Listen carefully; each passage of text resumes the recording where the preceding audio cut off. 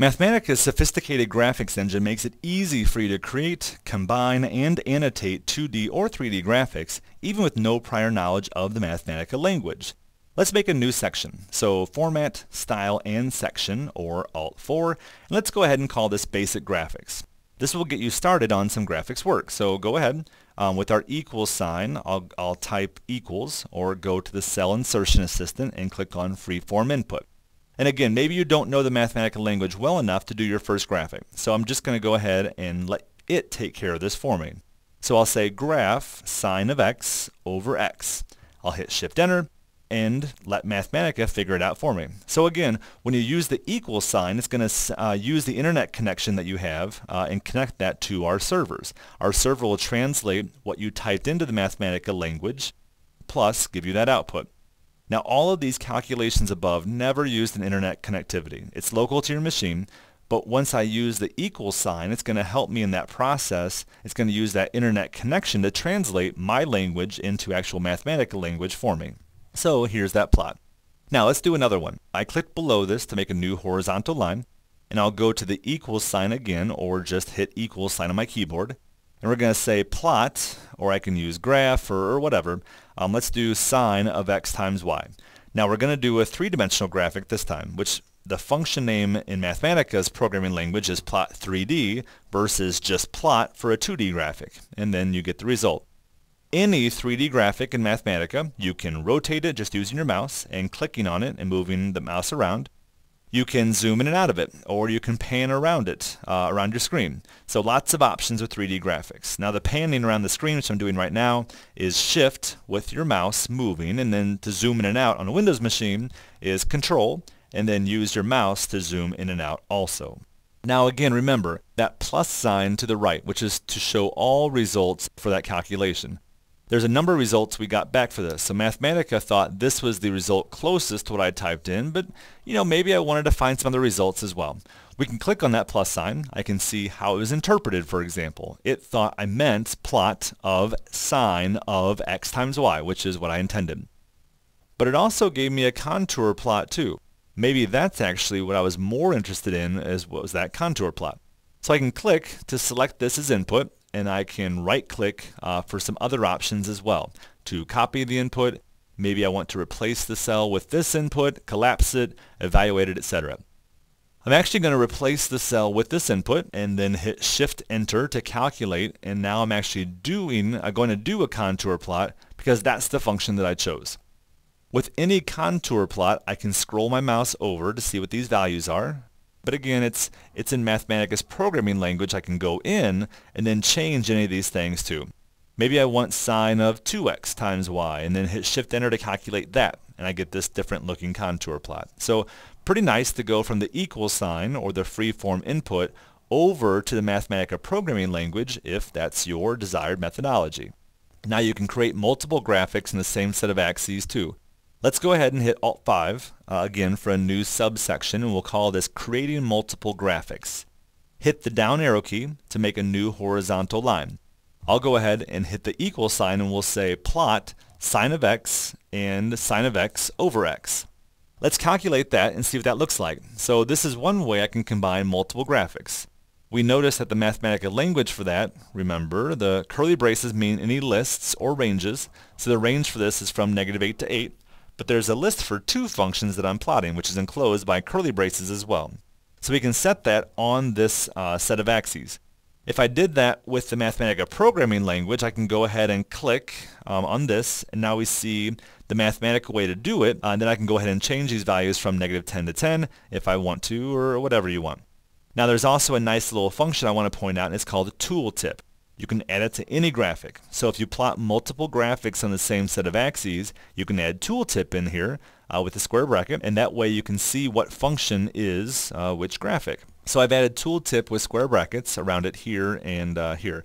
Now when I move my mouse over these values, I can see what sine of x is versus sine of x over x, and you can also label those in different ways too. Now you can also show graphics together as well. So here I've created multiple graphics. You can show them together. Let's actually make a new subsection. We'll call this Showing Graphics Together. Hit the down arrow key to make a new horizontal line. I'm going to call this plot1 as the variable equals plot, my function name, x squared plus 3, something pretty simple, and x goes from -5 to 5. The semicolon suppresses the output, so maybe I don't want to see that plot just yet. I don't need to have that thing plot out. So hit the enter key to make a new line. I'll say plot2 equals plot x plus 5, and x goes from -5 to 5. Close that curly brace and close the bracket and semicolon. Again, I'm suppressing that output also. One more enter key, and I'm going to show these together using the function show, open square bracket, plot1, comma, plot2, close square bracket. So showing these two things together. Hit shift enter, and now you see both graphics on the same set of axes as well. So two different ways to combine multiple graphics by one line, or by using the show command to show multiple graphics that you've set those variables to together. Now, you can always add options to graphics. So there's a function in Mathematica called options, and you can do options on just about any function there is. For example, for plot, there are lots of different options I can put on a graphic. By default, the axis for a graphic is true. Maybe I want it to be false, so I can say that. Or I can add an axis label, or by default, filling on a graphic is none. So let me go ahead and make another plot. Let's say plot sine of x over x. Remember, the control and the fraction sign together will put in that two-dimensional form. Hit the right arrow key to get out of that denominator, and we'll say curly brace, x goes from -5 to 5. Now, with filling, I can add an option where I can add filling to this graphic. So after the last curly brace and before the last square bracket, I can hit comma and say filling arrow is to the axis. So I just copied basically what was above. Filling arrow none, I want filling arrow axis, and you can programmatically do that anytime you want. Pretty simple stuff. You can also use the palettes to do that instead. Let me open that basic Math Assistant palette again. Under the 2D tab, you'll find a number of options you can point and click if you want to do so. So for example, let me just put my mouse here, go to range. Maybe I want the range, the y-axis, to go from -1 to 1 instead of -0.2 to 1, which Mathematica picked for me. I can click on plot range for the y value and make that y value 1, and now you can see the graphic go from -1 to 1. You can also click on, if you want to set the y minimum and maximum, all kinds of options to point and click to add that language on there for you. You can also use freeform input for the very same reasons. If I hit the equal sign and say draw a red frame, it's going to send that message off via the internet to the Wolfram servers. We're going to interpret that as show that last output, and then add a frame around it and also make that frame red.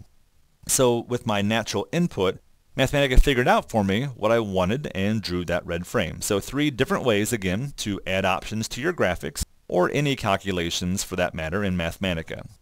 Last thing on basic graphics, let's go ahead add one more subsection using Alt-5. Let's call this annotating graphics. So maybe I want this output from above, and I can go ahead and click on that and annotate that one. But I'm going to show you one other trick. I can type %43, hit Shift Enter, and there is the graphic again for me to play with. Now I can click on that, drag it, make it bigger or smaller. But what I want to do is to annotate this thing, and I don't want to have to do it programmatically. So I can go up to Graphics and Drawing Tools. I can go ahead and click on the arrow, for example, and draw an arrow on this thing. I can click on Text to add some text. Let's say, what is this point called? So I've added this text on here. Now you can change sizes, change faces, you can add italics, whatever you want. You have all kinds of options and abilities to annotate the graphics that you are playing with and utilizing for your presentations, your classes, your research, whatever it may be. It's nice to be able to quickly annotate graphics. Now you can also grab the graphic. You have complete control and interactivity with the graphics you make. And then you can also double click on the curve we made here to open up and see all the points of the graphic.